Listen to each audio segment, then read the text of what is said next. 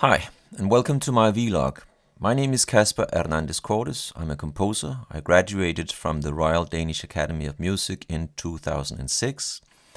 In this series of videos, I'm excited to share my thoughts and ideas on a project that I've named Mycelium and Sound Collectives.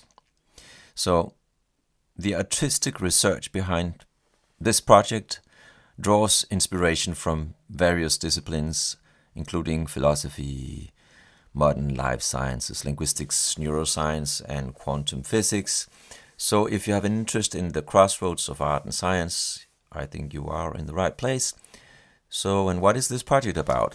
I'm working on this project that I call Mycelium and Sound Collectives because I'm going to make a concert, an outdoor performance, which is scheduled to autumn 2024. So if you can imagine an ensemble featuring a saxophone player, an analog synth, and a rather unconventional player, which is the mycelium network forming what is called a fairy ring in the soil where the concert unfolds. So the essence of Mycelium and Sound Collectives lies in exploring the live interaction between these three rather disparate performers and musician, machine, and mushroom. So I'm curious to find out how I can create a framework where they can learn from each other, creating a distinctive form of communication during the performance. So grab a cup of coffee and sit back, and let's together delve into the dynamics of this unconventional collaboration. So welcome to the journey.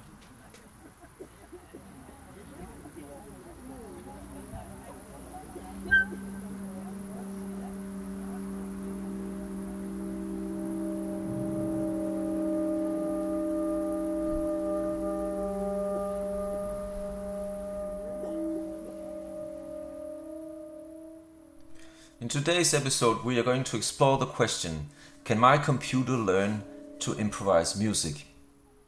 In this installment, we'll delve into the intricacies of the machine aspect of our upcoming performance. For now, let's temporarily set aside the mushroom to machine dynamic and focus on the communication between musician and machine. While my project centers around a specific concert with a unique setup, I think that the insights that I'm trying to share in this video will extend beyond those boundaries. So whether you are interested in live improvisation with a computer or if you're delving into computer-assisted composition, I think that the considerations discussed here are applicable to both these settings and probably also to a variety of other settings. So, can my computer learn to improvise music?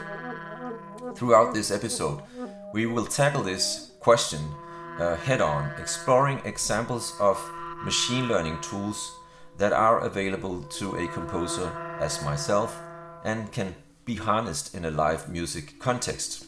So join me as we navigate through the artistic choices involved, and all while we are maintaining focus and trying to avoid to get lost in too many nitty-gritty details, which is probably a tendency for myself. So without further ado, let's unravel the possibilities. Can our computers truly learn to improvise music? Let's explore this question. So I'm going to talk about machine learning and music, and to make it more accessible, I'm trying to incorporate visual representations and sound examples. Additionally, I think it's crucial for you to note that I use a software which is known as MaxMSP to try out the models that I'm going to discuss. And MaxMSP, if you don't know about it, it's a versatile visual programming language software. It's designed for music and multimedia, and I learned using it at the conservatory. So here I propose an overview of the different models that I'm going to be talking about. So first of all, we have our loop pedal, and then we have a sequencer, and then we have a third one, which is what I call a sequencer plus randomization. Then I'm going to talk about two machine learning models that are more what we understand as machine learning models, which is the Markov model and then finally about what we call neural networks. So these are the aspects that I'm going to be talking about. Now, to start with the loop pedal, I think that many people are familiar with this tool, which is simply a machine that will repeat the exact recording of a piece of music that you are playing. And in order to see how this works, I have created a Max patch that will show this. Yeah, so I've created a very simple loop pedal here in Max MSP, and as you can see there is an ADC, which is an analog to digital converter, which is set to my microphone, and here you have a buffer which is the duration of 2000 milliseconds, and I can just record something. I have my piano here and normalize this, and then we can turn on looping and then just turn on the playback.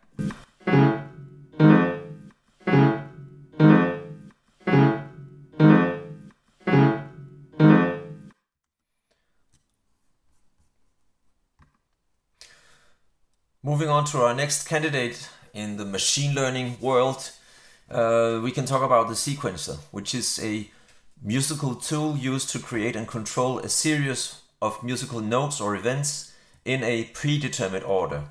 Commonly it's found in synthesizers and keyboards, and it allows musicians to craft melodies, rhythmic patterns, and dynamic compositions. I have a Behringer Crave, which I'm going to show you as an example, which is a synthesizer that has its own built-in sequencer. So let's look at the hands-on capabilities of this sequencer, and later we will compare it to its digital counterpart in Max MSP. Yeah, so here I have my Behringer Crave, and as you can see it has a sequencer module here. This is a kind of keyboard, and in order to use the sequencer I press the recording button here, and then I just go about putting each note at a time in.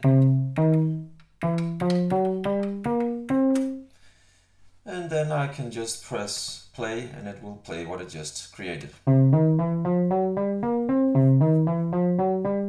I can also modify the tempo, and of course I have all the parameters I can control.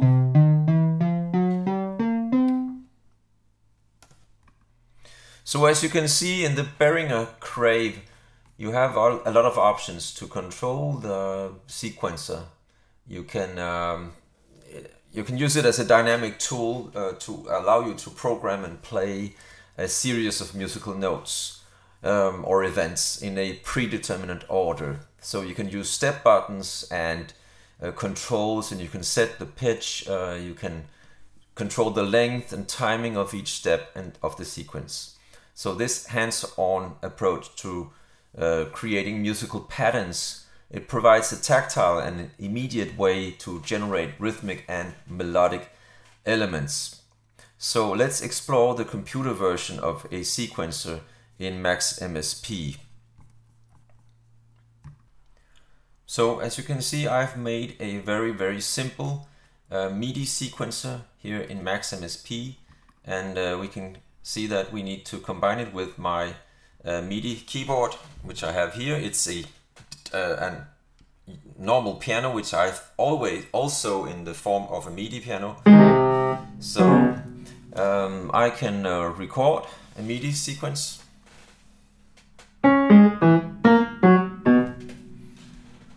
Stop, and then I can play it.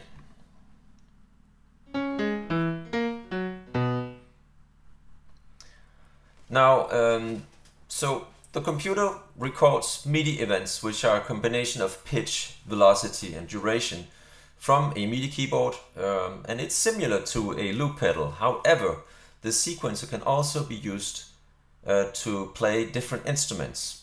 and this will add some versatility to the playback. So I can change the instrument here, I can put another instrument, I'm not sure which one it's going to be, but let's listen to it.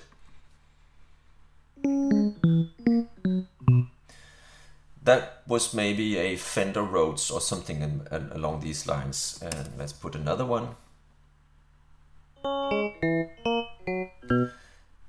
This sequencer could also be controlling an external synthesizer like the Crave I was just showing you, and this adds, from my perspective, some other kinds of possibilities than using the sequencer which is built in the Crave, and I'm going to get back to this in a moment. Because now we're going to have a look at the third example of what I'm calling a machine learning tool, which is basically a sequencer where you are adding some randomization. And this is not the case of the Behringer. It has some predetermined options, but it has some limitations. So what I'm going to show you is an example of a Max MSP patch which has combined a sequencer, a MIDI sequencer, with randomization. Here we go, and I have to ask for your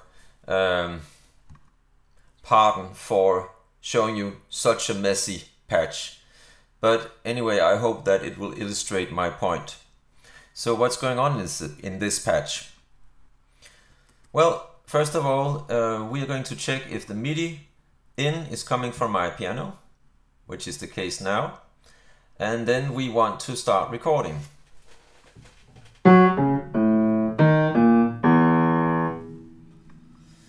Now, what's happening here is that let's start with choosing a different instrument. And let's try to play it back.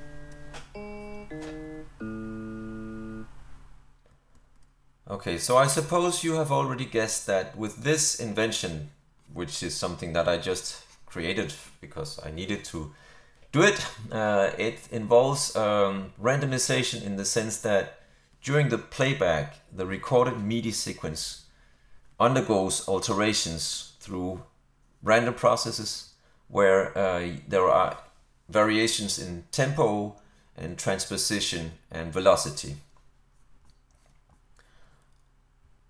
Now, while loop pedals and sequencers and even random sequences are fundamental tools in music production and performance, I think it's important to note that they operate more as creative tools than as examples of machine learning as such. So let's go back to the loop pedal, and it records and plays back audio loops, allowing musicians to layer sounds. However, it doesn't inherently possess the ability to learn or adapt based on input or context. It operates based on predetermined commands, making it more of a real-time recording and playback device. And the sequencer. Now they are found in synthesizers and other electronic instruments. They are used to program and playback sequences of musical events, and they provide precise control over pitch and timing and other parameters. However, traditional sequences, they follow a programmed set of instructions without learning or adapting to new data. So now we are going to turn to our fourth model, which is the Marco model, and that represents, I think, a higher level in the realm of actual machine learning. This model is particularly interesting due to its ability to predict the likelihood of events based on past occurrences. In the context of music, the Markov model can analyze sequences of musical events and predict the probability of specific events occurring next. So I've chosen to include this model in our discussion because MaxMSP provides a convenient tool which is known as ml.markov, and that model is integrating the Markov model directly into the software. And this allows us to explore and experiment with the unique capabilities of the Markov model in the context of music composition and generation. Now, turning to our fifth member of the family of machine learning in music, I want to just touch upon neural networks. Then they represent a very powerful class of machine learning techniques, of course. In the software MaxMSP, these techniques are accessible through an object which is called ml.mlp, which is denoting machine learning and multi-layer perceptron neural network, MLP. Although I'm not going to delve into the extensive detail here, I think it's important to know that this model holds promise for handling intricate patterns with interrelated parameters. This capability makes it potentially more accurate in generating nuanced outputs, particularly when dealing with complex compositions or improvisations. Now, going back to the Markov model, I think it's going to be our initial focus because it has more in depth in the following. It's important to note that while neural networks, like ChatGPT, they are based on intricate structures, the accessible ml.mlp object in MaxMSP is a very simplified version, but it might be promising for certain applications.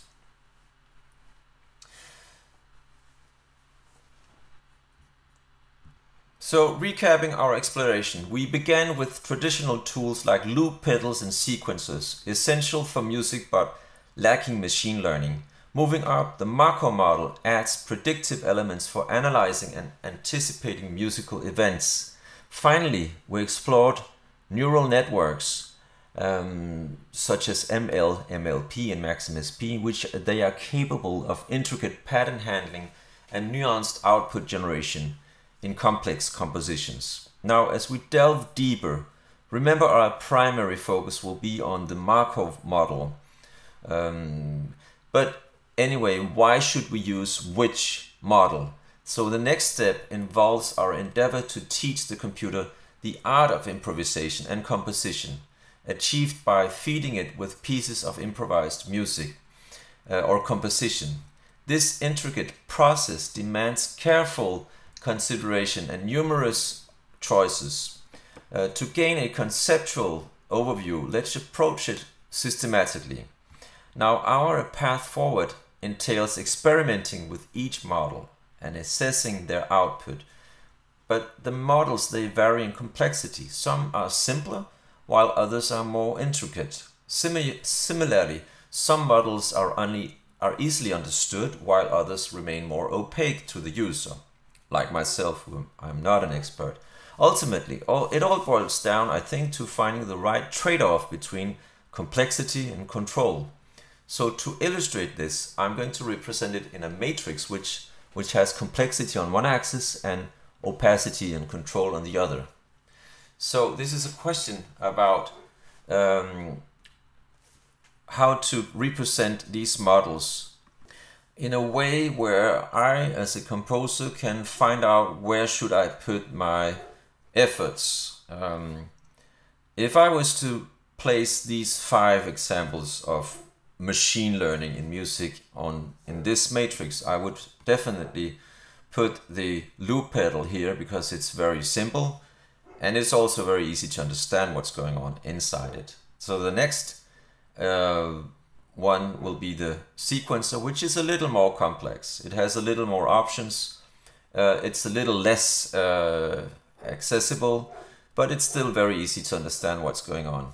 Now the third one, which is the my invention, which is a random sequencer or a sequencer with random elements. I would put it here. It's a little more complex. It has some more options, but it's still quite understandable what's going on. And then we go further on to the next one, which is the Markov model, and it becomes more complex, more opaque. And then in the end we have the neural network, which is extremely opaque. Like in ChatGPT, nobody actually knows what's going on inside it. So it will render, it will give you a lot of detailed things, but it is probably also very, very difficult to know what's going on. So you have much less control. So if we are going to interpret this matrix, I think we could understand that the more complex the model is, the more opaque it becomes. While complexity may enhance fidelity to the model data, it comes at the expense of transparency, that is, our understanding and control over the process as a composer or whatever you are working in. So to draw a parallel with everyday life, you could think about instances when you need to choose, for example, a means of transportation. So do you need a bicycle, or do you need a cheap car, or would you go for the self-driving car? So the matrix I'm talking about, it mirrors considerations from an engineering standpoint. It has to do about technical choices within the machine learning process, and it prompts inquiries into practicality and control. Now, going further, I think it makes sense also to look at it from a different perspective, and we can approach the process from what I would call a philosophical standpoint. So here the choices that we delve into, they are questions of agency and the balance between sameness and difference. So let's have a look at this matrix that I've built up here. So here we have on one axis we have otherness and sameness, which is to say that we are talking about whether the model we're using will present the data that we are feeding it with in a very in a high fidelity manner, or if it's going to produce something which is different from what we fed it with. And then on the other axis we have what I would call the generative aspect. That is to say, does it generate something by itself, or is it simply just reproducing what we have fed it with? And in order, if we want to feed or fill in these 5 models in this matrix, this is what I'm coming, this is my result at least. So I would definitely place the, well, it's missing here, but here is supposed to be the loop pedal, which is very reproductive, and it also it has a high degree of fidelity to the model data. It simply just repeats it. And on the other end of this parameter, we have the neural network model, which is very generative. It creates something which comes from as an intelligent agent. It's very generative. However, it's also very close to the feeded data, the data that we've provided it with. And so in this area here, I would place the sequencer with randomness. It can come up with something completely different from what you would expect. It's very creative in this sense. It's also somewhat in between generative and reproductive, because it has the input, which is a sequence of nodes that it will change according to certain parameters. So depending on how you use the randomness and how you design it, it will be more or less generative. Now the Markov model, I place it here because it's not as generative as the neural network, but it might be, and this is why I'm tending to want to use this as a model now, it might be representing some more otherness than the neural network.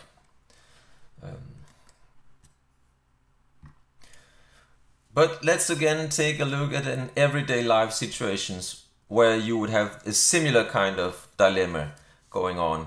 So if we compare this with a choice of partner, this might be a life partner or it might be a work partner. Would you rather have a very intelligent person who would simply just copy what you're doing? Or would you have someone who would be really not that intelligent but doing the same? Or would you rather have someone who represents some otherness, a more independent person that would be providing something different from what you have come up with yourself?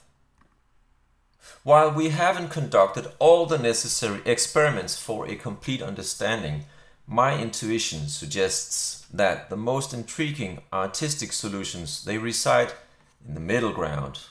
So it might be a sweet spot where it strikes a balance between control and complexity, between sameness and alterity.